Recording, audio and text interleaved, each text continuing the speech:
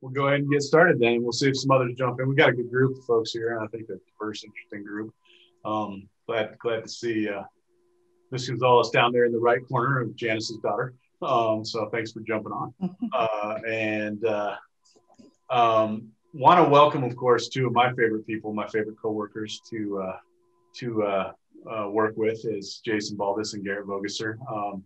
Known them really for the last 3 years, and just profound admiration for the work that they do with our nation's tribes and indigenous communities, and more so just really solid people that I found to be really great conversation partners and colleagues. And Jason came down and had dinner with my wife and I don't know, maybe it felt like it was a couple decades ago now with the pandemic, but it was about a year and a half ago when he was down here doing it was a Buffalo summit that he'd kind of come down and been a part of, and speaking with some of the New Mexico Pueblos and tribes with down here. And then Garrett Vogesser's up in Colorado. So I'll let them both introduce themselves, talk a little bit more about themselves. But it's just really cool for me to have an opportunity as a pastor at First Presbyterian Church joining with Pastor Harry to, kind of see these two worlds come together with conservation and an opportunity to talk about culture and spirituality and issues of race,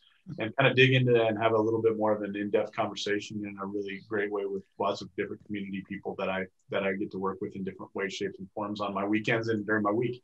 So I want to hand things over to Garrett and Jason, if you all wouldn't mind introducing yourselves, talking a little bit about where you're from, who you are, and then I'll kind of get us going with a couple different questions, and then we'll kind of open things up to the broader group. Hello, everyone. My name is Garrett Vogesser. I work for the National Wildlife Federation along with Andrew and Jason. I direct our tribal partnerships program. I've been with National Wildlife Federation for about 17 years. I'm a native Coloradoan, and that's where I'm at now. And I just appreciate the opportunity to share time with you and tell you a little bit about our work and our partnerships with tribes. And I just want to thank you and your church and all the folks that for welcoming us, and then also for your contribution. That's much appreciated. Jason's got a long list of things he wants to do with Buffalo. Your investment in that is greatly appreciated. So thanks for having us. Good afternoon, everybody. In our language, we say Zon Divate. Good afternoon. Thank you, Andrew. Very good to be here with you and with the congregation. And thanks, Garrett. Very pleased to work in this capacity of, as a tribal Buffalo program manager for National Wildlife Federation, and for the effort of NWF to be inclusive and to empower and work with tribes. And my particular tribe, I'm a member of the Eastern Shoshone tribe here on the Wind River Reservation in Wyoming. And I work to restore bison or buffalo back here to the landscape, along with other tribes across the country, and restoring that relationship, understanding that history, and contemporarily why that is so important is a very big deal for me. And to be able to do this work is I'm extremely grateful for it and thankful. Just glad to be here with you all and to be able to answer any questions and talk about buffalo. There's not a day that goes by that I don't talk about buffalo. So I love that. And thank you very much for your contribution. Very much appreciated. So we'll get things started. Jason, we'll kind of start with you. Jason was gracious enough to come to one of our, he phoned in back when we could still meet in person, to one of our environmental ethics courses. And we talked a little bit about, listened to him a little bit about kind of bison and culture. And so Jason, I was wondering if you could talk a little bit about what does bison mean to you and to your culture? What do you see it kind of meaning to kind of some of the broader tribal cultures? And, obviously this class is one of the challenges and opportunities of this class is to give the church an opportunity to kind of look at racial systems and structures. And, in our previous class, we talked about, kind of the just destruction of kind of bison and other wildlife throughout the American West, and kind of what that did, both not only in terms of the ecosystems and the wildlife, but what that did in terms of people and culture. And so I'm just kind of hoping you can kick us off with a little bit of that discussion of your work around bison, what does it mean to you and your culture, and then what have you seen kind of been the historical challenges with the bison population being decimated and what that has done to indigenous communities. Wow, Andrew, there's a whole lot of information I can try to squeeze into a couple minutes. For me, as a Shoshone tribal member, the Eastern Shoshone people, we speak the Uto-Aztecan dialect, and that comes from the South.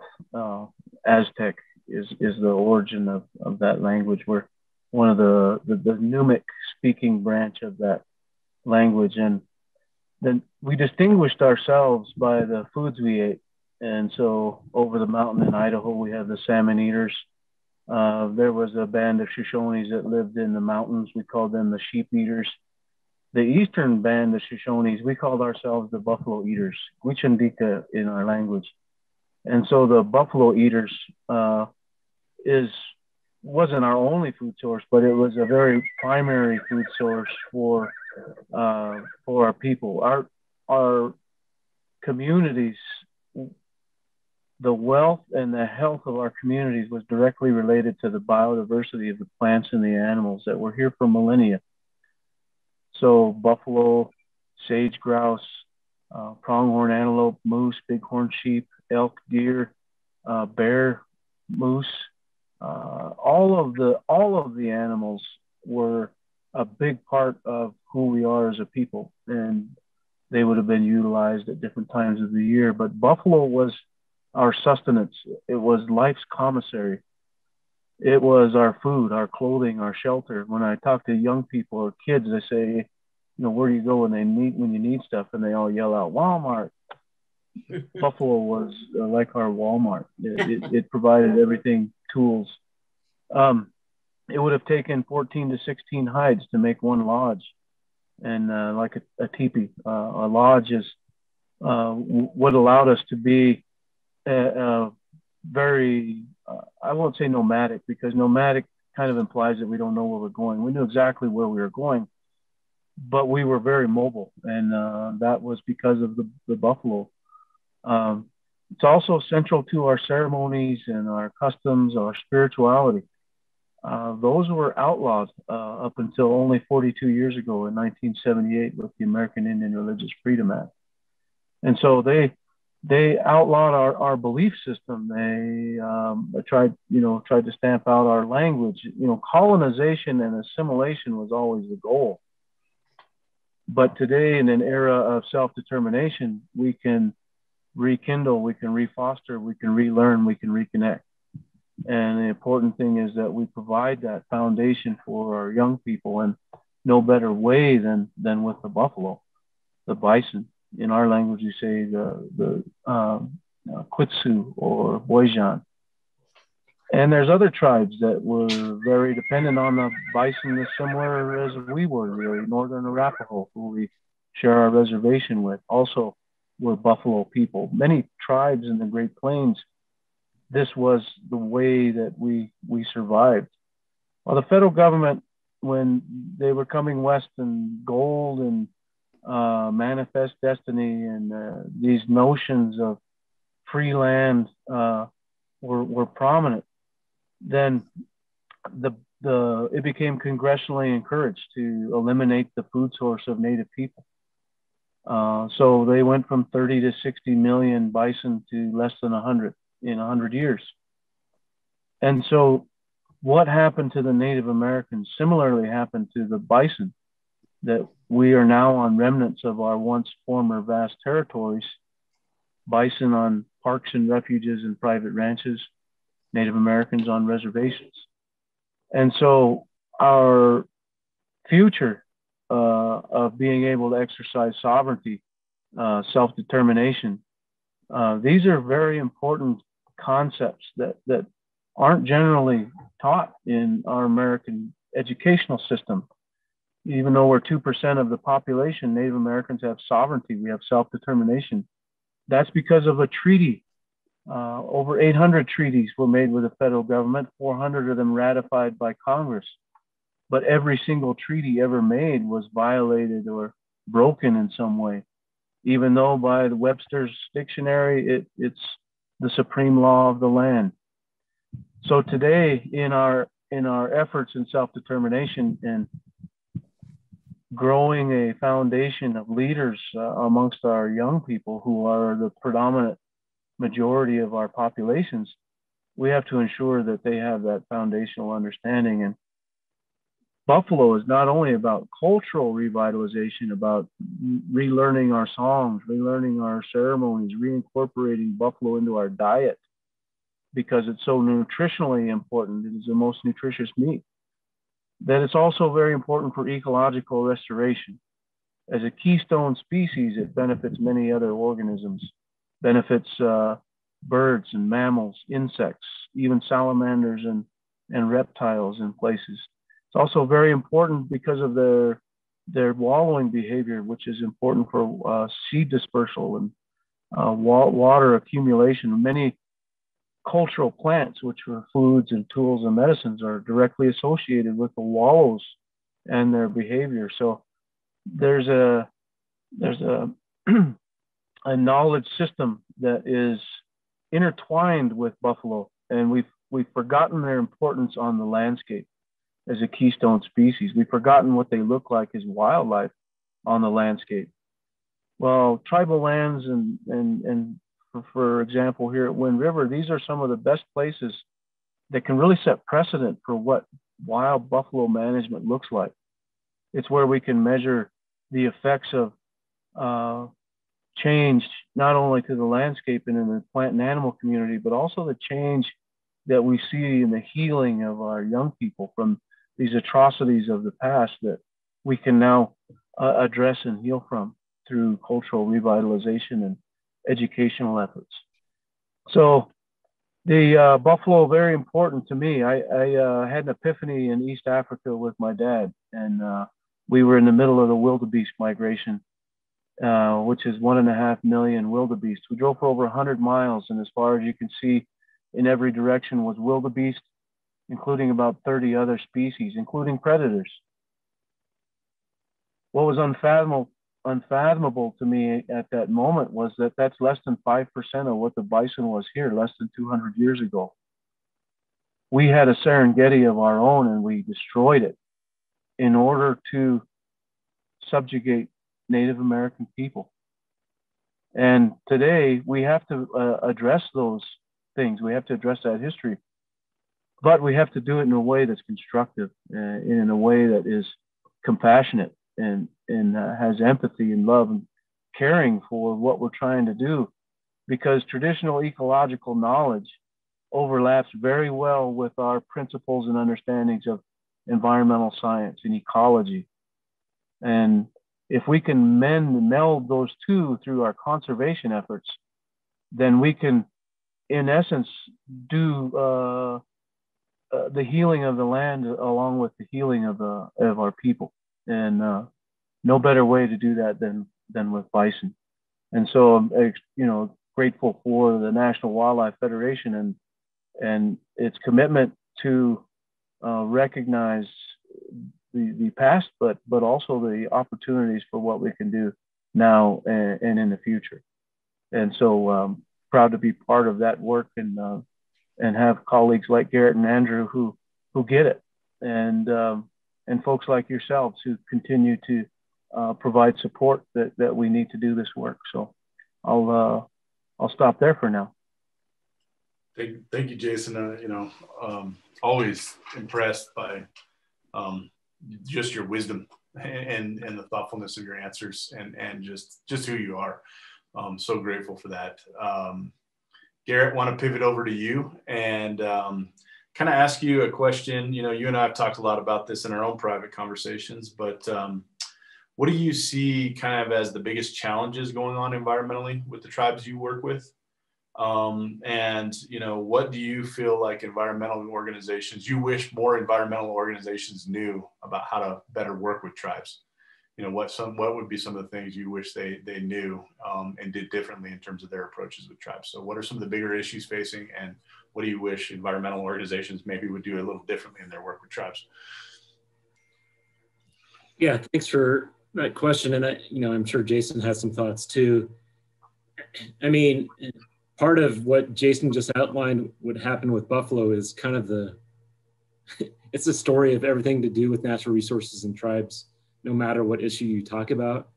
It's a history of subjugation, of exclusion, of lack of equity, lack of funding. And so a lot of what Jason and I and our other colleagues do when we, and Andrew and folks down there in New Mexico, like Jeremy Romero, who maybe you've met. I mean, a lot of what we're trying to do right now is just to help support tribes to increase equity around their natural resource and conservation priorities.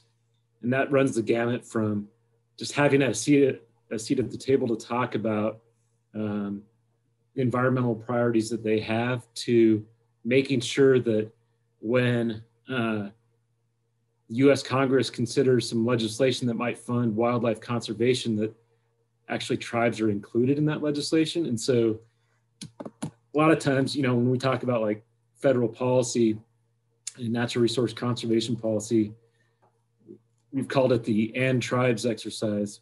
So someone will introduce a bill in the U.S. Senate or U.S. House that talks about, hey, we want to save this species, or we want to create this fund for wildlife.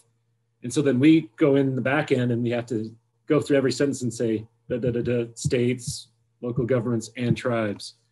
So there's a lot of history of that exclusion. And so a lot of it is really working with, our tribal partners to identify opportunities to increase their opportunities to have capacity and resources to do exactly the things like Jason was describing, to protect buffalo, to protect antelope, to restore habitat for species. And part of what National Wildlife Federation, I guess I would say we're good at, is that we spent a long time developing these relationships with tribes. And so that's kind of the first fundamental thing is building those relationships and those partnerships. Before you get to, okay, let's do X together, you have to spend the time together. So that's really important to us. And the other thing is, because of that history of exclusion and lack of resources, a lot of what we do, spend our time doing, is just making sure there's a space for dialogue. There's opportunities for folks like you to interact with tribal communities. There's opportunities for the tribes themselves to speak to each other, because they have, all this work they're doing, but not all the resources they need to do it. And so just creating that space for dialogue. And then third, it's opportunities like this. It's opportunities to engage with people across the country to talk about the history, talk about the culture, and just create more of a sense of awareness of what that history looks like. And like what Jason said, is not only understanding the history, but the opportunities in the future to partly rectify that. So I don't know if that partially answers your question or not. But sure. And open it to both Jason and Garrett. One of the things you and I, and we've talked about is, what do you wish, the environmental groups would do a little bit differently in terms of how they approach tribes? What have been some of the problems you've seen historically with the way environmental groups approach tribes? And, what do you wish environmental groups knew? And maybe a little bit, what would you advise tribes to know a little bit about working with environmental groups too? Well, Andrew, I think that environmental groups working with tribes is still fairly new. That in a lot of communities on reservations, and it's the same here, and that is that programs, entities, funding comes to reservations, and it's great. And a couple of years, things go really well, and then the funding runs out, or something changes, and those entities go away. And that has happened over and over and over and over. Even sometimes there's been academic institutions and other entities that have come in to extract and steal things from the tribes. Recently, Virginia Tech University excavated a dinosaur on the reservation without approval of the tribes, and then attempted to fly it out by helicopter. So that's a prime example of a lack of consultation with the tribal governments or the tribal historic preservation offices that work to preserve our cultural and natural heritages. So that, I would say, moving forward, there's environmental organizations that are beginning to see the opportunity, the realization maybe of the lack of inclusion, that today we have to do something different. And because tribes have sovereignty, because we have a land bases, it's very important to develop that relationship that Garrett talked about. And that is starting with a government relationship, going to their leadership, their elected councils, their elected government officials, and setting up a meeting to have a listening session. Not to go in and say, this is what you guys should do, but to say, we want to genuinely support, and reconcile and respect the tribal governance and the tribal knowledge base and wisdom that goes with some of these conservation efforts. And so that is the first step in developing that relationship. There's also going to be oftentimes community leaders that are, doing some of the work. Maybe it's at the tribal college, maybe it's a young person doing language revitalization, or maybe it's a high school group that is working on a wetland rehab project.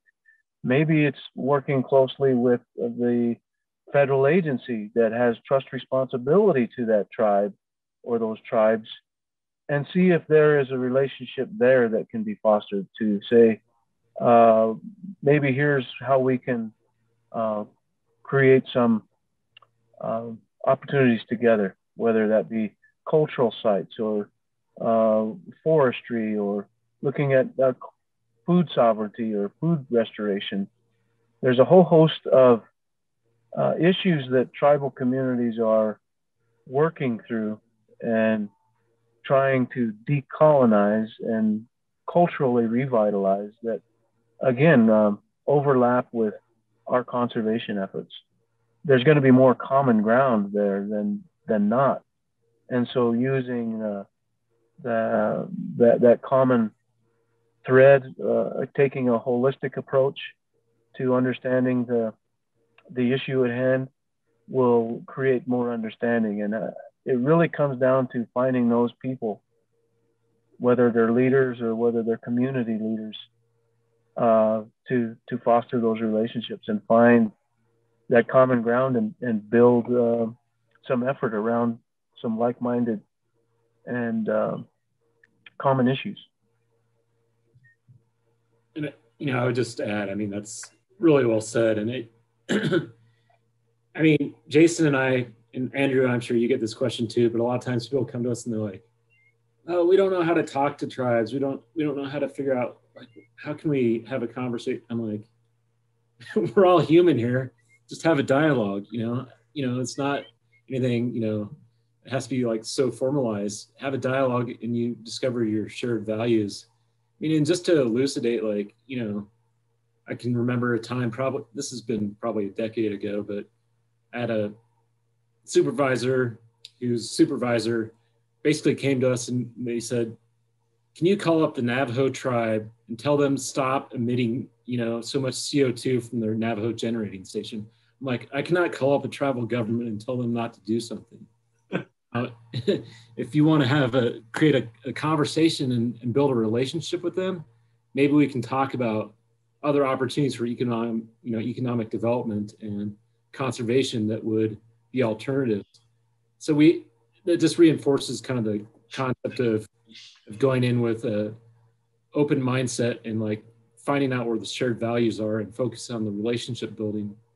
And I think as a congregation, you do that every week and every Sunday, right? It's about building that community. And that's a lot about what it's like about working with tribes, is building that dialogue and those relationships. You know, and Andrew, I think you mentioned this before everyone came on, but like we were mentioning kind of like the kind of damages that are happening right now. You mentioned the Caja del Rio. I mean, people going in, you know, like Jason gave about the dinosaur, where people are chipping out petroglyphs and shooting them. And it's incumbent upon us and those that care about those special places to figure out ways to stop that. And to do that, we need allies. Mm-hmm. So to answer your question about like what can, you know, that relationship between tribes and, you know, environmental organizations, you know, it's a two-way street, and we have to recognize as National Wildlife Federation, and others do too, that we have certain power and influence because of, you know, what we do. And so we need to share that power and influence with our partners so that they can achieve their priorities and goals. So I'm going to ask one more question before I open it up to the bigger group. And this perfect dovetail into a question I wanted to ask Garrett and Jason. So you've got Bears Ears going on, and that's still going on, and now Oak Flat in Arizona. And also, you know, you just mentioned the Caja del Rio, where obviously petroglyphs are being defaced and chipped away and stolen and shot at, and other sacred sites and archaeological sites of a lot of the pueblos, of course, around northern New Mexico kind of hold this area sacred, and even, you know, folks in the Navajo Nation, an area like the Caja del Rio.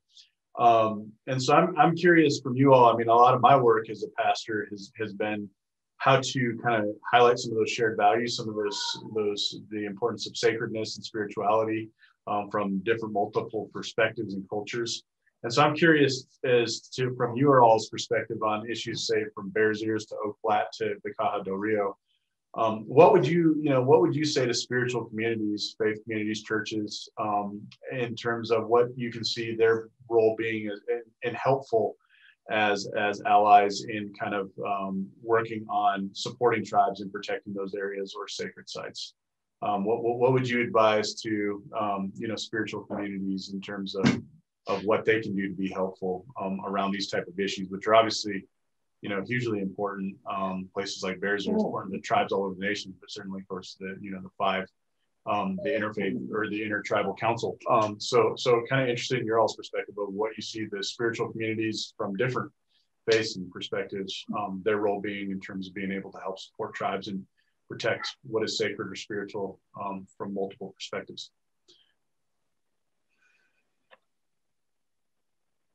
Well, I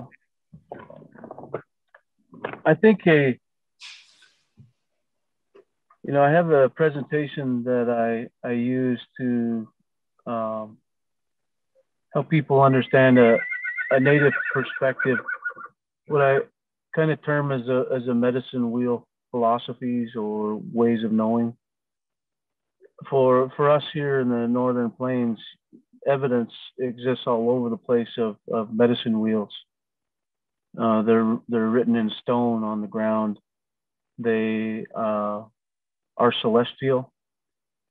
Their wheel is very symbolic in that it is a foundational understanding amongst indigenous people that everything happens in circles, everything happens in cycles.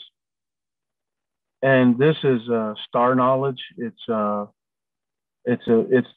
foundation for a belief system that is evidence in almost everything that we do, as in our tribes, in our ceremonies, in our songs, in our way of knowing. It's based on this medicine wheel, and it is all around us.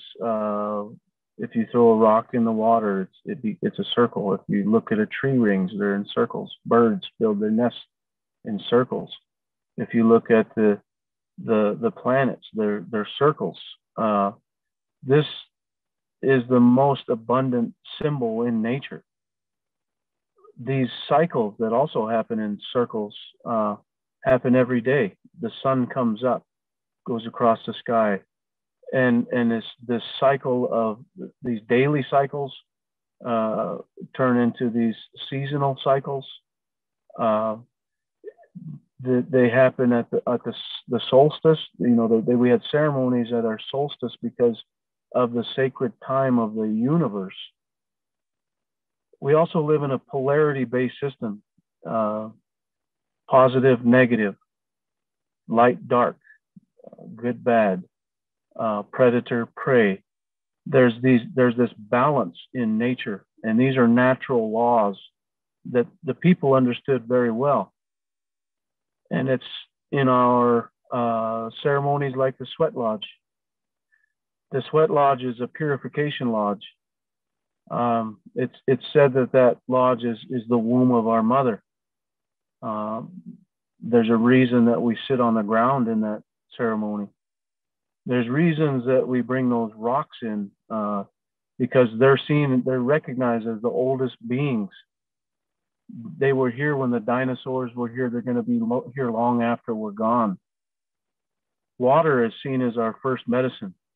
In all of our languages, we have terms like Ba Nana Shunte, Hinati Nech, Mini Wachoni, sacred water of life. That water, when it's applied to those hot stones that are heated by fire, another sacred element, then when we are in that purification lodge and you apply that water, that's like the breath of God. That water is essential to all life, all the four-leggeds, all the winged ones, all the ones that crawl, swim above, below the ground. When we say all our relatives in those ceremonies, we're not referring only to our family. We're also referring to those relatives, the four-leggeds, the winged ones, the ones that swim, the ones that crawl. That understanding is a foundation for our way of knowing, and that's in our languages.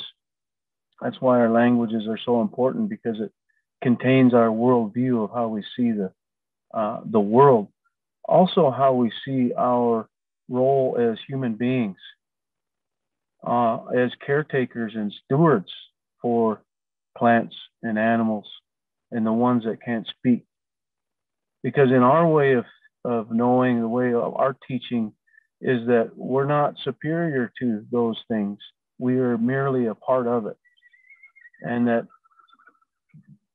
that medicine wheel understanding, that the cycles, the circles that happen, is a holistic way of looking at the world. Today we are very linear, beginning and end, left and right. And if we could take that linear thinking and turn it into a circle, then we're going to find a lot more relationality about where we belong as human beings here on this planet with one another. We're very divided, not only in this country, but we're very divided across the world by color, by economic status, by creed or class. And an indigenous worldview is more about the whole. Every component and its part is important to everything. And that metaphysical understanding of our place in the cosmology and the cycles that we're all a part of is very important. And I think that indigenous knowledge it could be very beneficial for helping people understand that what our role is as human beings. We're all here together, and we have to lead again with compassion and empathy and understanding, and that's going to create much more harmony in the world than the other. So I think it helps to have a spiritual understanding of indigenous people, and that's where we find that common ground again. that creation is a huge part of indigeneity, indigenous people and spirituality, is our belief in the great mystery and our understanding about where we fit in that.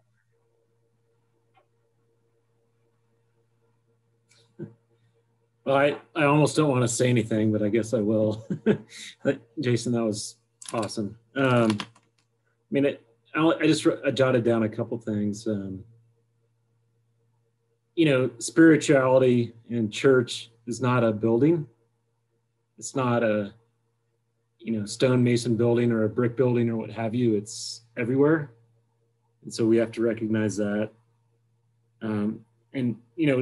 Andrew, to get to your question of like, how do folks engage?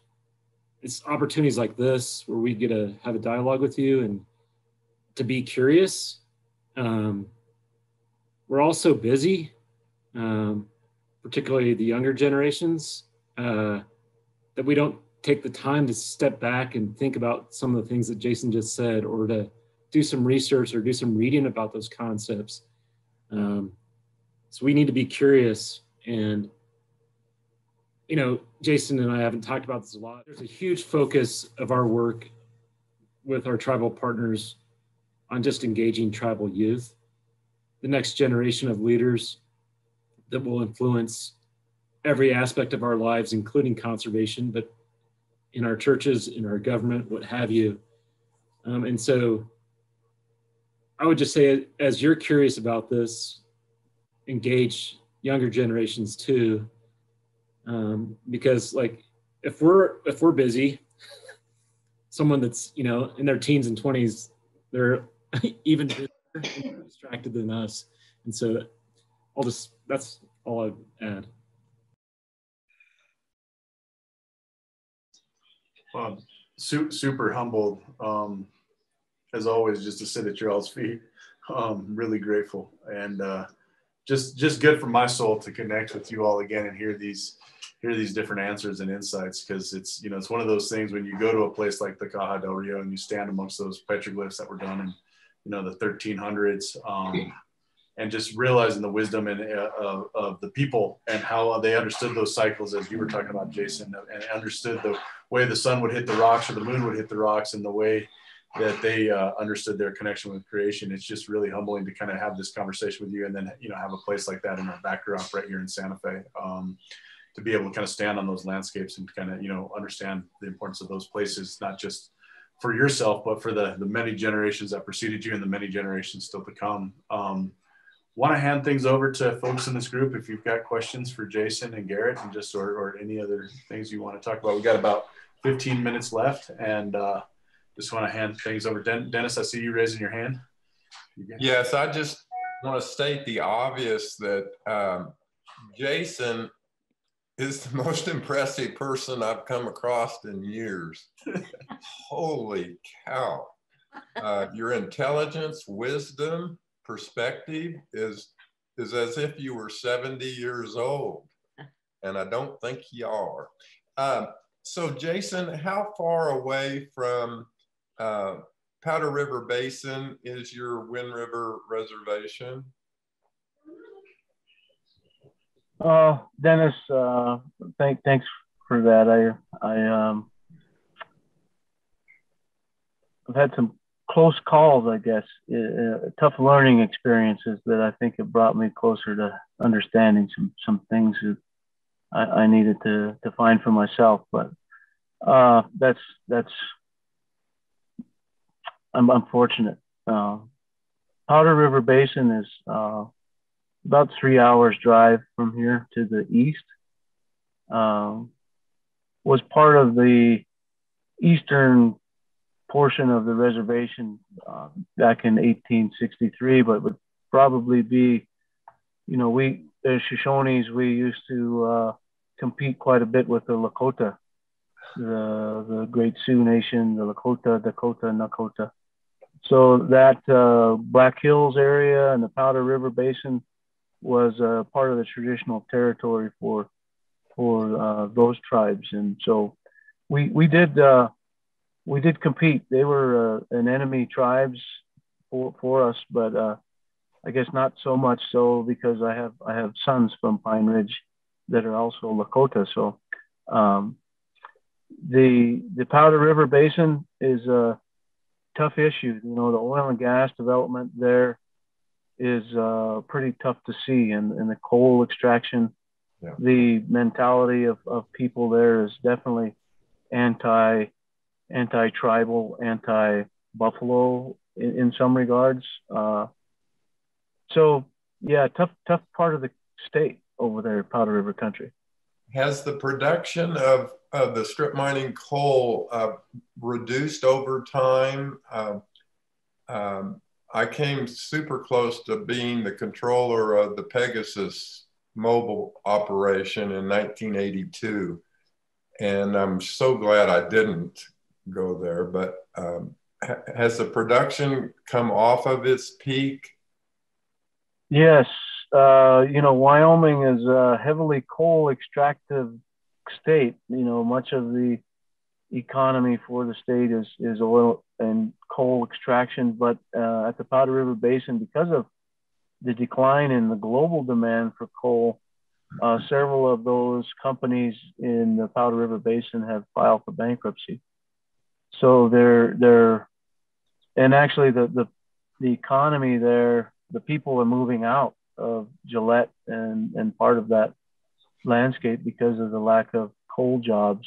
Awesome. And you know, there's great animosity in the state against that there's no jobs, but it's not that's not driven by the state. That, you know, that's global demand is down for coal, and we're moving towards renewable, more sustainable energies, and that's just a fact. And so it's tough for Wyoming jobs. It's better for the environment, and it's part of change. And part of that cyclical understanding is that the only constant is change. And Native people have been some of the best at adapting to change over millennia. We had to. Yeah. One last question, y'all. And Andrew, you and Garrett can close your ears if you want to. But Jason, are there tribal organizations that we could contribute monetary, give money to that would help what you're trying to do environmentally and otherwise more directly than funneling our contributions through the National Wildlife Federation? Well, perhaps there is tribally led nonprofit organizations that exist. They're starting to pop up more and more because nonprofit organizations allow the flexibility to do some things in tribal communities that the governments aren't able to accomplish. Okay. In your neck of the woods, I can think of the Utah Dene Bakea, which is a coalition of tribes working to protect Bears Ears and Grand Staircase. I'm working to start a nonprofit here for our Buffalo Restoration and Education Center. That'll likely be called the Wind River Tribal Buffalo Institute.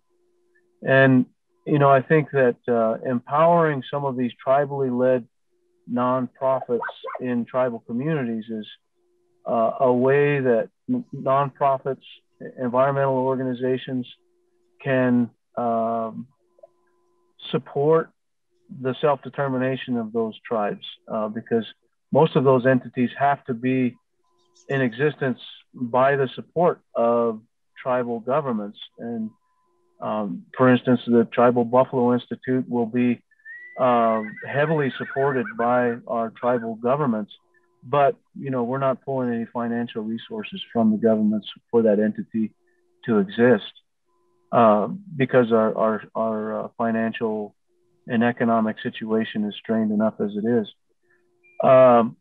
That being said, that's very important.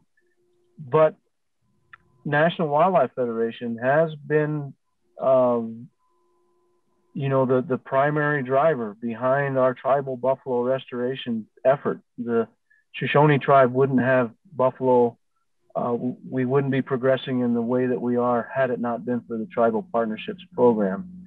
And so, you know, I see NWF, even though I'm an employee for NWF, I see that entity taking the right steps to ensure that we're moving in the right direction with buffalo restoration on tribal lands. And so I would encourage you to not only, you know, support those tribally led nonprofits, but National Wildlife Federation is doing a great job at getting that money to the on the ground efforts where we need it to grow, whether it's fencing, whether it's wells, whether it's retiring grazing permits. Those on the ground efforts are very important, and they wouldn't be getting done without NWF. Thank you. Thank you, Jason. Get it over to Judy. But part of the reason, you know, Judy asked me to highlight 3 different nonprofit organizations that I thought were doing awesome work that I actually felt like I would give money to and are making a difference. And of course, these 2 guys were part of that, Dennis. So that's part of how they ended up on this conversation today, but also how the Mission and Social Justice Committee ended up helping them out because, you know, I mean, what Jason's saying is exactly right. And I do think it takes a village. I think you need to have the tribally led nonprofits. And we work a lot, you know, Garrett's worked a lot with UDB, which is, you know, what Jason mentioned on working with Bears Ears, Tewa Women United, you know, obviously here more locally, but also at the same time, some of the bigger national organizations that I think have been really good about building those relationships and have done it slowly and for a long time, like the Tribal Partnership Program. I think it takes, you know, the big ones to have some of the capacity and the ability to move some different things, and then some of the tribally led ones to do some different things. So I think there's a lot of opportunity for both. But Judy, let me hand it. Yes, first of all, I want to thank both of you for being here today. And whenever Andrew plans anything, we know we're going to be really inspired and excited about the work that you're doing. So thank you. I was interested in, as I looked at your website, on your schoolyard habitat program, and just had a couple quick questions about that. It's not just for BIA schools, it's for public schools too. And do we have any of those schoolyard habitats in Santa Fe? And the other question going along with that is, how would you see the communities surrounding these schools supporting the idea of bringing these habitats to the schools? For Garrett or Jason, I don't know who's more familiar with the program. I can touch on the New Mexico part, Garrett, if you want to touch on that. Yeah, maybe. Yeah, so we have kind of the foundation of the Tribal Partnerships Program at National Wildlife Federation is in. There's 2 foundations. One is everything that Jason's talking about, our work with tribes on buffalo. Another one was the connection to youth, which the buffalo aspect has, but also just kind of the connecting with whether it's tribal schools, BIA schools, reservation schools, public schools, after school programs, etc. And so a lot of our history of building this tribal partnerships program and creating these partnerships was through the school systems, particularly in the Southwest. A lot of the work that we did was on Navajo, which obviously spans both your state and Arizona, but Southern Ute, Ute Mountain Ute in Colorado, really the Four Corners region is where we've historically done a lot of work with tribes around schoolyard habitats, but other education issues. And typically it's the program had been basically taking that schoolyard habitats program, which is a general NWF program, and working with individual tribes to adapt it to include the kind of cultural and language implications that the tribes wanted to include. So there was a lot of work done in the Southwest. We don't have an active program going right now as far as tribal schoolyard habitats, because we've started recognizing that, and this is a great thing, that a lot of tribal entities we're starting to stand up more and more to run those kind of programs. And so why would NWF be, unless we can help figure out how to get more resources to that, why would we be standing out in front and doing that? A lot of times that's the goal of everything we work on. It's like, how can we build the power so that we can then step back and stay out of the way? But Andrew, I know you know more probably about like what's happening in Santa Fe and Albuquerque and that sort of thing. Yeah, I mean, some of the work that's being done through the New Mexico Wildlife Federation, which is an affiliate of ours at the National Wildlife Federation, is kind of along some of those lines. And we were doing a lot of work, more particularly with Santa Ana and Santo Domingo. Also, obviously, working really closely with the Santa Fe Indian School.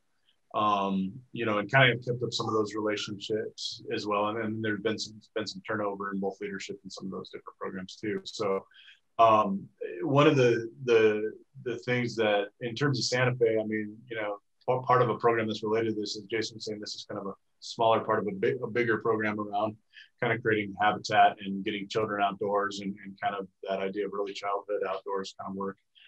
They just did a big partnership, just for y'all's knowledge, with the Santa Fe Children's Museum. And they're going to be kind of expanding that, and then also expanding that onto the south side of Santa Fe as well. So, kind of build, and obviously that'll impact tribal youth, especially those that are living, and engaging more within the Santa Fe area. But I also think there's a lot of opportunity around this kind of same stuff with the Santa Fe Indian School. As Garrett was saying, I think a lot of the different programs, particularly here in New Mexico, have been really good at becoming self-sufficient and kind of leading the way. And so that's where a lot of that work has gone. But you are seeing some of that still kind of out there.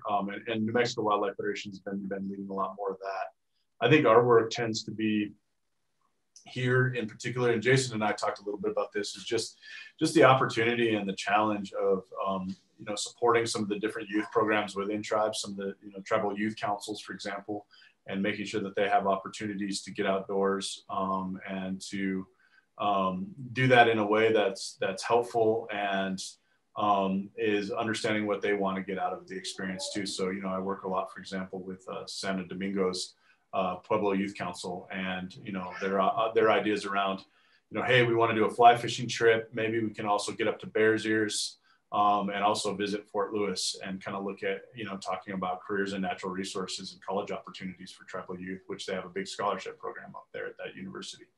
So, kind of talking about, okay, here's what, some of the folks are interested in.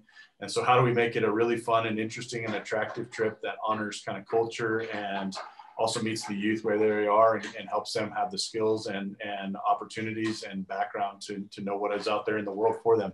And so that's kind of, what we've found ourselves to be in the position is building these relationships over time with the different tribes. And then they'll come and say, hey, we really want to do something this summer with our youth and try to, lead a camping trip or a fly fishing trip or get out into this petroglyph site. Would you be willing to help provide transportation there, and we'll, our elders will come along and talk about what this site may mean to our youth, and then we can go camping afterward, right? So I think that's a lot of, the cool thing that I get to do working with Garrett and Jason is just to talk about those different things and those opportunities and those relationships.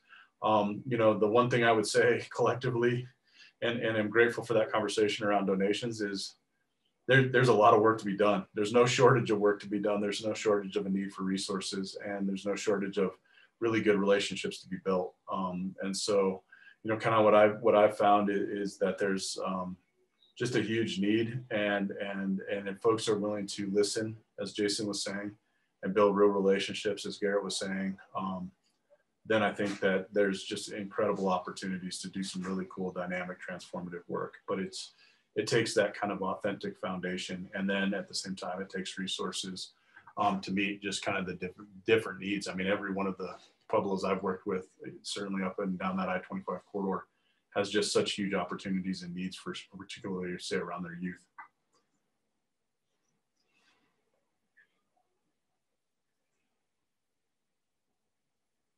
Other last questions? We got about 2 more minutes, and then want to be mindful of everyone's time. Any other last questions for folks? I have this is Mary Ann. I have a quick question. I don't know if the answer is quick, but if we were to want to advocate other than financial resources, is there one policy or one piece of legislation right now that if we were going to call someone or write a letter, email, whatever, is there one thing this week that you would say that we should do?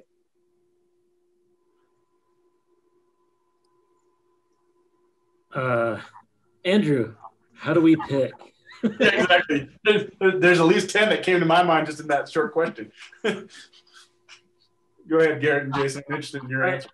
I mean, so you all know what's going on with the administration, and there's a lot of talk about infrastructure bill and other things are going to be added to the infrastructure bill. So a lot of the work that NWF is doing, not only as an organization, but in partnerships with tribes, is around ensuring that tribes, as I mentioned earlier, have equitable access to resources for their wildlife conservation needs. So there's two pieces of legislation I would mention. One is called the Recovering America's Wildlife Act.